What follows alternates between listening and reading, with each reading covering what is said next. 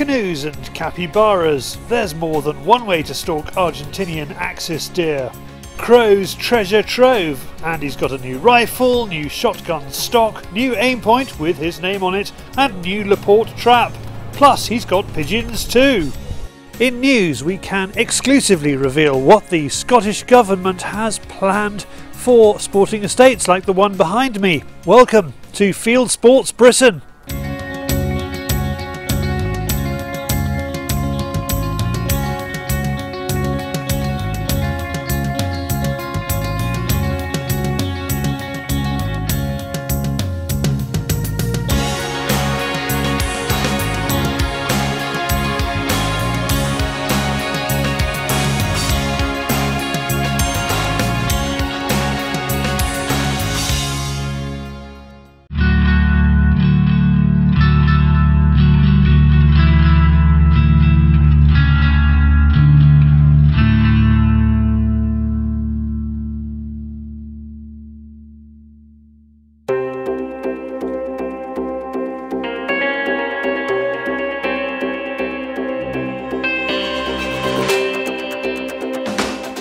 We're rejoining Tim on his Argentinian adventure.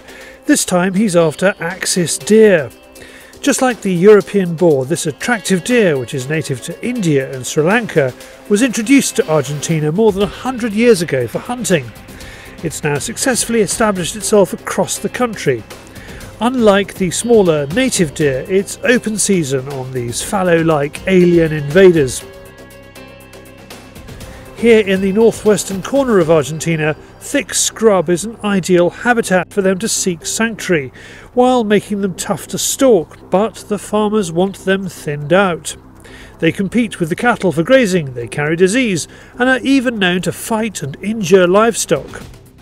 Because of heavy rains making roads impassable, we are offered the chance of accessing the lower part of the enormous farm from the river. Tim isn't going to turn that down. So I think the plan is actually we're going to go on the canoes, two of us, well the four of us actually, we've got two guides, and we can go down the river and hopefully we'll see some deer or some boar, and if there's an opportunity to actually shoot one from the canoe, it's going to be really, really good, but it's slightly, well it's a bit of a challenge I suppose, that's if nothing else, but this is what we actually signed up for in some ways, you know. Carl said, look, come out, this is what I can do, and then he mentioned canoes, and we're like, really? And we thought, well, why not? So that's what we're doing. So we just kind of, in some ways, living the dream and just trying everything we can possibly do with hunting.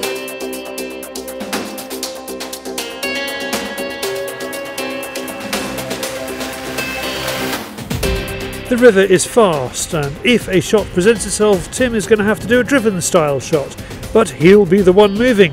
How does that work? Capybara are on the quarry list at the moment, but Tim doesn't fancy it. These giant guinea pigs may taste good, but we have beef, and in Argentina that is all you need.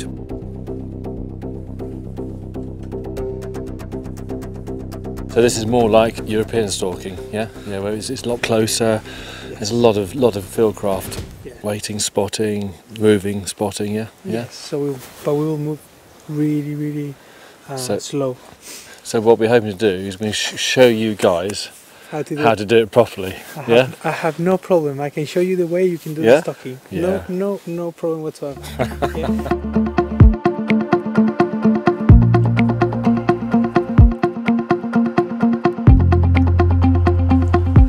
There are deer tracks, but it's likely they are winding us as we go.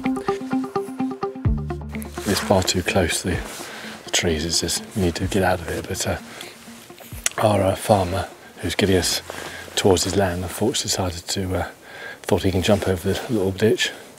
He didn't, so he's now got a very, very wet foot. He's not at all happy, and we've got about 2 or 3 kilometre walk back. So we all kind of have a bit of a chuckle, but you can see he's actually not at all happy. So instead of having 4 guys making a noise, we've got this 1, 2, 3. So it's quite amusing at the moment, so I don't know what's going to happen. Anyway, we'll crack on. We need to get in some open space because it's too close. There's no way we can find a deer here, so let's crack on.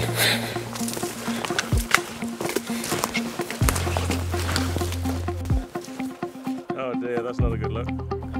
Eventually the decision is to head to the farm and have a think. It's wonderfully rustic and the Argentinian hospitality is something special.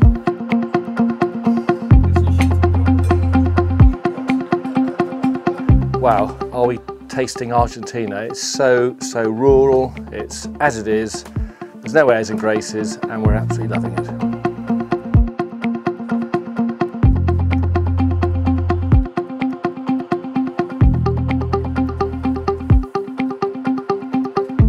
There's something exciting about walking through grass that's head height. We've enlisted the help of a local guide and he is taking us back towards the river, but with the wind in our favour. We've had about 3/4 an hour walk and you're just ploughing through it, and our guide here, you can see his boots are not quite as waterproof as mine. It's quite exciting ploughing through that grass actually, isn't it? Just you've got no idea where you're going, and it's up here somewhere, just waiting. Then he changes direction, then the other direction. It's like, my goodness. Then what's interesting is watching the tracks. Yeah.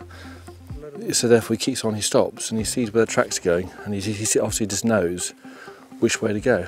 So I was actually watching him out the way, he's just checking things. Yeah, that's fresh, not fresh. We're going to go that way. Then suddenly we go this way. So anyway. All in the hunt, I suppose.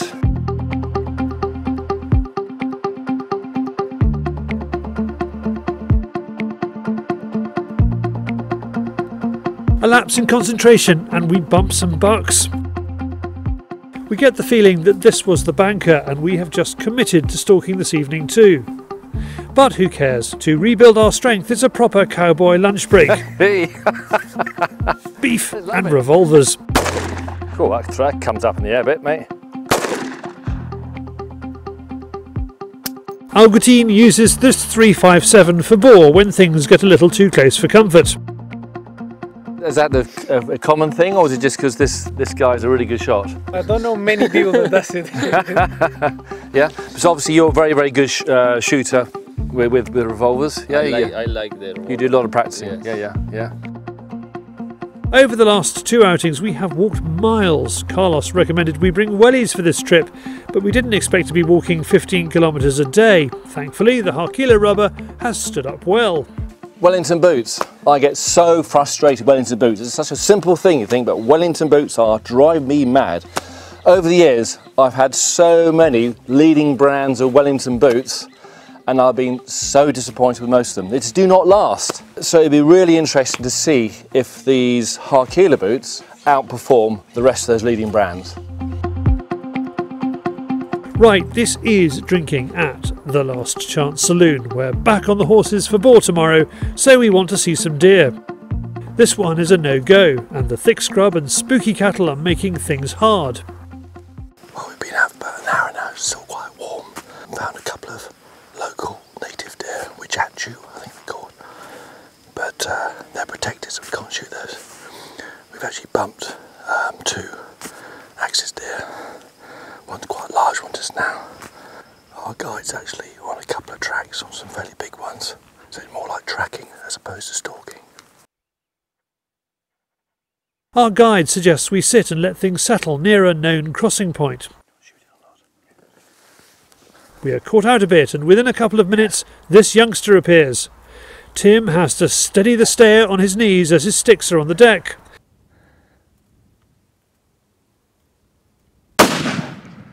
The youngster drops to the 150 grain 3006. And this is what local knowledge is all about. Our guide knew this is a passing point, a transit area for the deer from this property to this one. And as we just sat down, within 5 minutes, a very young one just came across. Didn't have my sticks the right place, about 80 metres away, so a reasonably full shot. But there's a few more in there. Really? So we just need to pick the small one up and get it up here, because they're actually in there. You can hear them making a noise. So let's hope some more come back through. Well, this is my first access deer. Beautiful animal, the colouring is just amazing. They are a problem, aren't they, Carlos? Not just because they're a pest. What else? What are the problems with access deer in Argentina? They compete with the grazing with the cattle. And another big issue is that they carry ticks. Okay, so let's talk about these kind of ticks. What disease do they pass on to the livestock? They call it sadness disease. Really? Yeah. Okay. At the beginning, the way how they spot this, the cow start looking really sad. Yeah. Later on, the cow have some motricity problems. Yeah. You can see that they get weak and they get very poorly, and finally they get high fever and they die. And there is also another issue as well. Yeah. Some of the farmers they found on the back of the cattle holes. So apparently they've been fighting with the deer. Really? Yeah. Well, it's taken, I don't know how many kilometres we walked today. 30 kilometres. Yeah. It's been a long day. Yeah. About 30 kilometres. It's been quite warm. This has been a well-earned beast for us, but it's been quite an adventure. And hopefully we'll crack on and see if we can get any more. Yeah. But well done.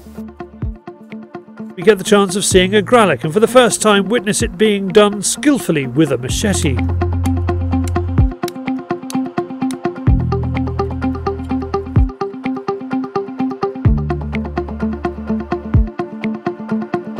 Hey Childley, this is how you do a suspended gralloch, Argentinian style. You don't need your end leaf, you need one of these.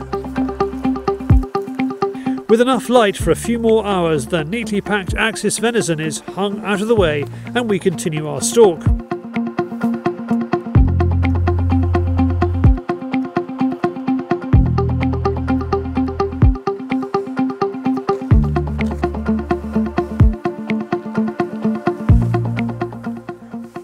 Through the scrub he spots a mature doe.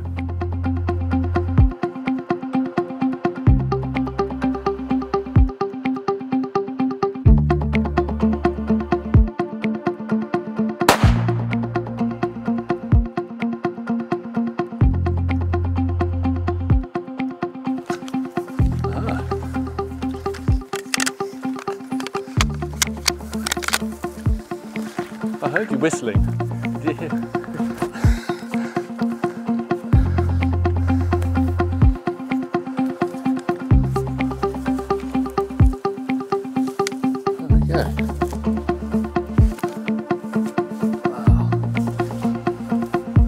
Fine looking beast. Really interesting hunt. Just walking through the back here and we heard these deer calling, so he just said to us, right, okay, get all your rucksacks off, we're going to go native. I went, really? But he said take everything off you possibly can and just go really slowly, because he knew they're in here. I couldn't see them, so about 50 yards and he just kept looking. One over there, I thought, I can't see it. Got my binoculars out, oh my god. And it's straight through the bushes about 80, 90 yards away. Wasn't too sure about the shot because there's so much undergrowth in the way. But I was managed to kind of find an area. I thought, well, that looks safe to me.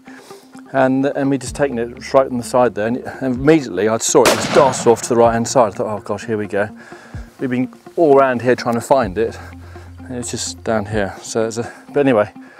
That's quite an interesting stalk there, because they are so aware of you, and obviously they knew something was around but they didn't actually do anything.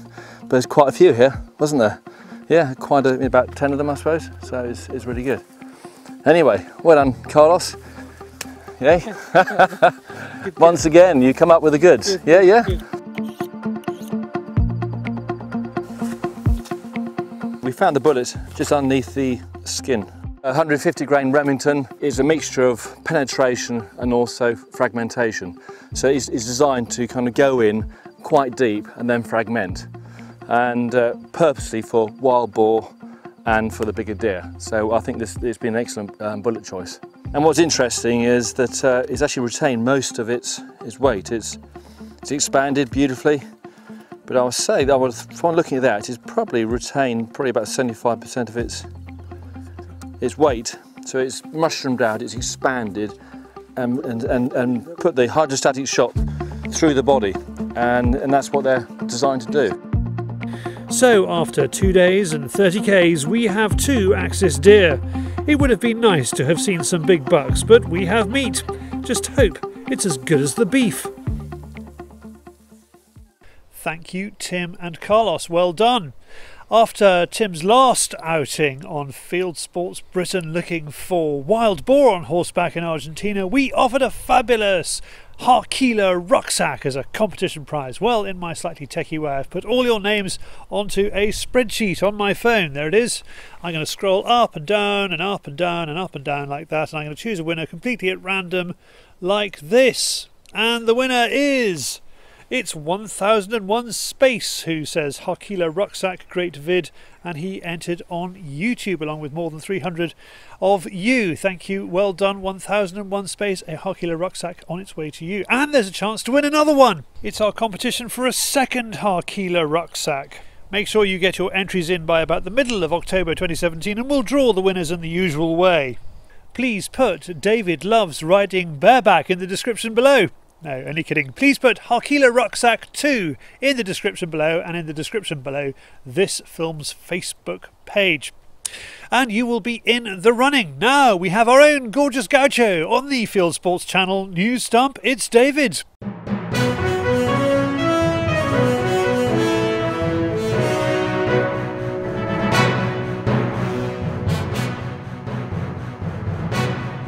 This is Fieldsports channel news.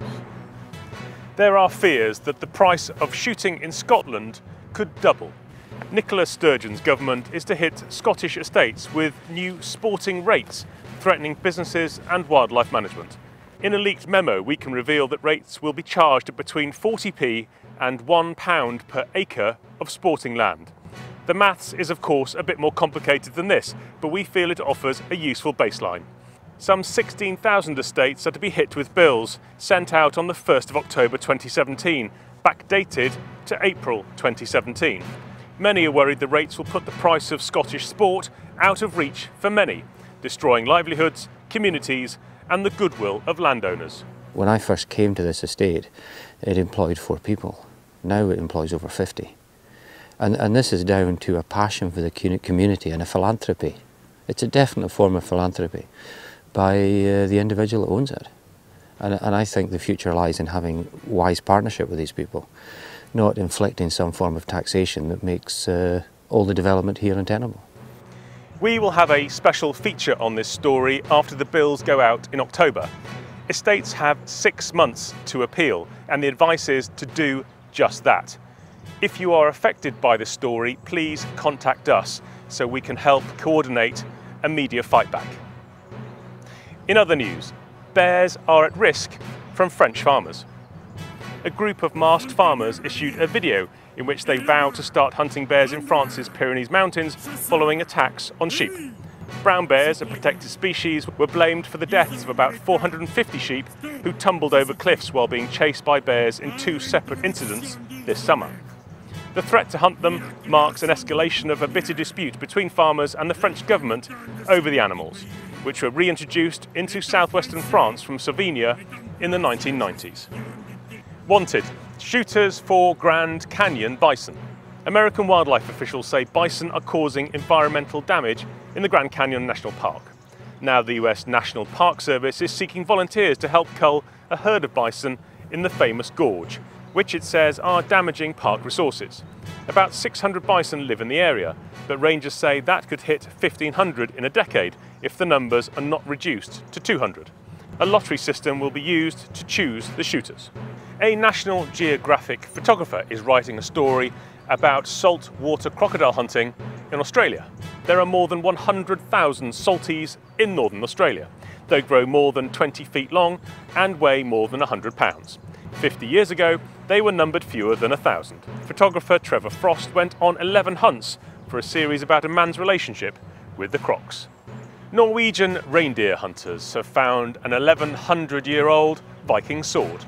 The hunters in Norway's Oppland County found the sword. It's thought to be from the year 900 and was found 3 hours from the nearest road. The sword owes its good condition to the freezing conditions in the region for most of the year.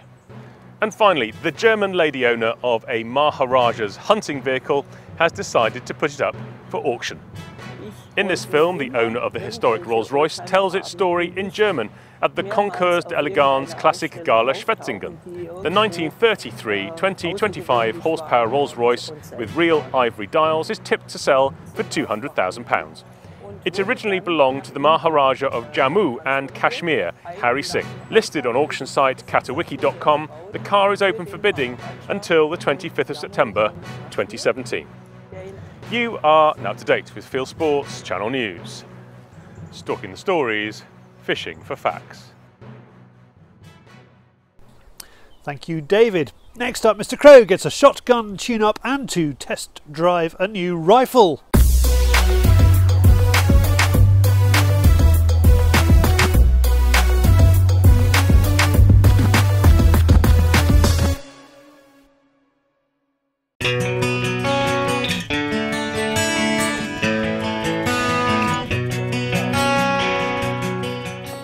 Andy, like other members of the Corvid family, is naturally drawn to shiny stuff. Today, we're helping feed the habit. On that. Jon Carrington from Blaser Sporting is here to change the stock on the F16, talking through a new R8 with 2 barrel options, plus Zero Andy's personalised Aimpoint. Then there are some new UK shoot warehouse decoys to test. All this with the potential of some pigeon shooting and deer stalking at the end of it. That is nice. It is nice. Jon's come down today. He's bought me a few goodies. He's bought me a Blaser R8 with 2 barrels, a 30-06 and a 243, which is quite nice. And he's also bought me a new stock for the F16. The stock I had on there before was a Sporter. He's shooting a tad high for me, so he's bought me the game stock down today. He's just going to stick that on. And then we're going to go out and play, see if we can shoot some pigeons and a few crows. In between time, we're going to play about with the R8. We're going to put the Aimpoint on that. And worth a day of playing with new toys today. Andy is going to miss the exceptional wood of the original F16 stock, but if it doesn't fit, there's no point. And the changeover makes an immediate impression. That has made a difference, and it's before I was cocked up here. That stock must have a bit of a gimp in it. That's a technical term for cast on, cast off. Considering it's a new gun, it's just unbelievable. No, I like that. To break in the Blaser, Andy breaks out the clays and telehandles the Laporte trap into the field.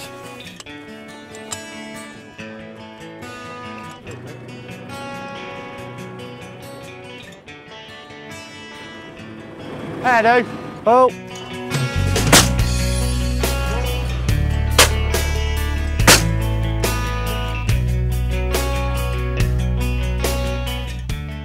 It's an interesting target, but Crow is smiling. If he's happy, we're happy. We ask a lot of Andy, chopping and changing test guns, and it's a huge relief when everything slots into place. You wouldn't think it'd make that much difference, but it does, and I've always said it, get the gun fitted. It's like a totally different gun. It fits me really well now. Laporte have kindly loaned me a trap. I haven't used it till now because I've been too busy. Oh! We have worked hard this summer. It's been a real testing year for us, weather-wise. You get one dry day, you think, oh, I'll get going on the combine tomorrow. You get going and then you get a shower of rain, so then you're off for 2-3 days, and it's just been stop, start, and it's been a horrible year. It's nice to get off a tractor for a day. With the shotgun sorted, it's now time to put together the Blaser R8. Andy has been wanting one of these for years, but the modular system messes with his mind. You take the scope off, take everything off, put it back on. In my head, you've got to go out and put another 2 or 3 bullets through it to zero it in. Yeah. But you're telling me that you don't have to do that. No, it takes a little getting used to. Yeah, and imagine. I'd say with anybody that does it, is go and play with it. When you zero it in at the range, take it apart, put it back together and check it. And it takes a little bit, as I said, it takes a little bit of getting used to. Yeah. But once you're used to it, you just have faith that it does it. When you actually have different barrels, you have a different magazine insert for them. Right, okay. So all that is, this is the standard, the trigger unit. You have a magazine case. There's a little knob on the back there on some that shows some. Yeah. And that's 243. If you then want to change it, a little bit of pressure on the bottom, push it in, and then it pops out. with the two calibers, you've got the 30-06 and the 243. Yep. The same bolt head does both. If at a later date you wanted to go with a 223 on it, you can just change the bolt head. Basically change the bolt head, there's a tiny little lever on the back there. Yep. Put a lever across and up. Yep. Yep. Slight turn and the bolt head will just come straight out. Change it to the caliber, your specific one you're after. Yep. Pop it back in. Line the bottom foot up there. Oh yeah. Slight turn and slight little bit lift back on the bolt. Back, yeah, yeah. To line the Just recess up and straight in. That's it. 243 and 308 tend to be more common than anything else. Scotland like the 270, but some of the Magnum calibers, 300 Win mags, seem to be popular. With the 243 barrel on board, Jon clips on the Aimpoint. Andy attended the Aimpoint Academy with Dom earlier in the year. This H2 is slightly different because it's a personalised one for Andy. As you can see, Andy's name's actually on here. So if you find it lying around, you know whose it is. Jon used Aimpoints at the Blaser Sporting event at Braces of Bristol earlier in the summer, so that makes things a little quicker for us to get up and running. This is it.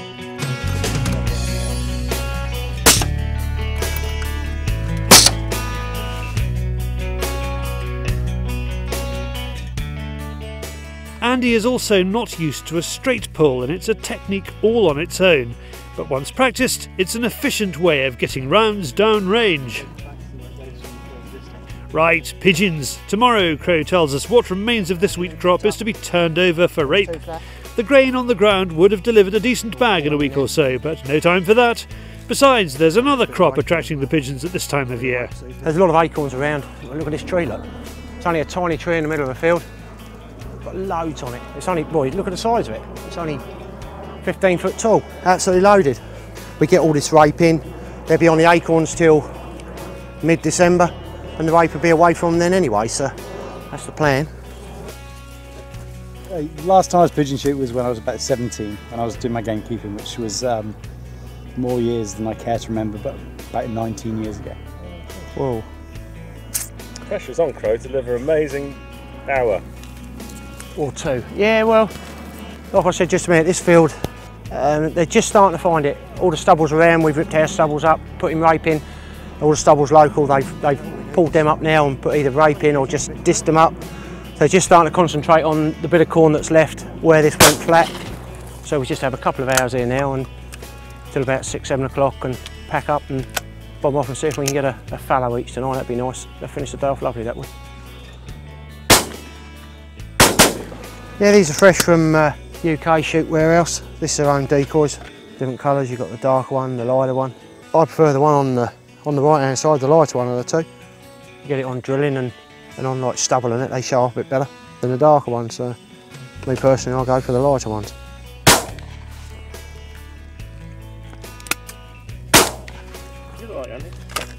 You haven't been out since I've been using these, have you, properly?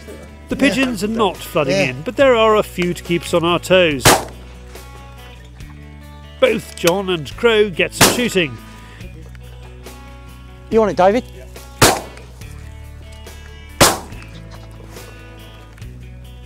I think we're going to cop it.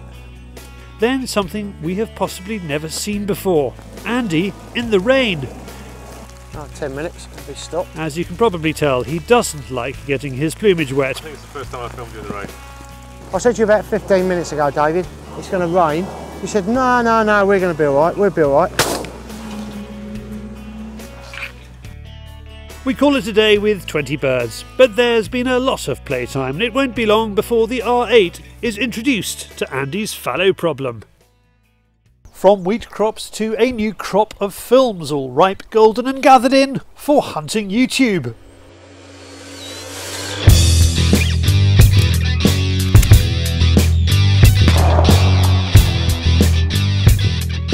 This is Hunting YouTube, which aims to show the best hunting and shooting videos that YouTube has to offer. Tweeds and Pheasants is invited on a grouse moor to see how a driven day works and to take photos and videos. He calls it the sport of kings, so that's another convert. Bumblefoot Films, now called the Huntsman Channel, is one of my favourites. It's his Yorkshire commentary, instructional and with a sense of humour. In his own words, if you fancy watching a fat, wheezy Yorkshireman hunting rabbits, you're in the right place, lad. A short, sharp trailer, but it tells the story. This is a duck hunt with a decorated war veteran, US Navy SEAL Chief Jake Young, out Out on the Pond with the Foul Life's Chad Belding, the full episode of which will air on Outdoor Channel. Whoever thinks shotguns don't work on wild boar may change their minds after watching this film from IDC Sports. This is Texas. There is nothing subtle here. They are riding the animals down using a Polaris Ranger, and this shotgun is effective with buckshot or SSGs. Coyote snipers are out in July. It is hot, but their combination of calls and lures brings them in, and they even get an American badger. Deer hunting seasons are opening up all over the USA. Michigan Gone Wild goes after early season elk in the north of the state with guide Alvin Sikovits. Yacht Bureau G. Carley is after a big stag in Pomerania with an 80-year-old stalker. The film shows off the quality of stags available in this area of Poland. And finally, Cap and Ball is roebuck stalking with the muzzleloader in Hungary, still the place for large numbers of deer and unusual hunting methods. That's it for this week. I've put all these films into a playlist for you. Click on the I symbol top right or check this film's description. If you have a YouTube film you would like us to pop into the weekly top 8, email me the link charlie@fieldsportschannel.tv. Well, that is it for this week. If you haven't done so already, please pop over to our website fieldsportschannel.tv. You can click to like us there on Facebook, you can follow us on Twitter, you can subscribe to us on YouTube, or best of all, you can pop your email address into our register page and we'll contact you about this show, Field Sports Britain. It's at 7 PM UK time every Wednesday, and this has been Field Sports Britain. Good hunting, good shooting, good fishing, and goodbye.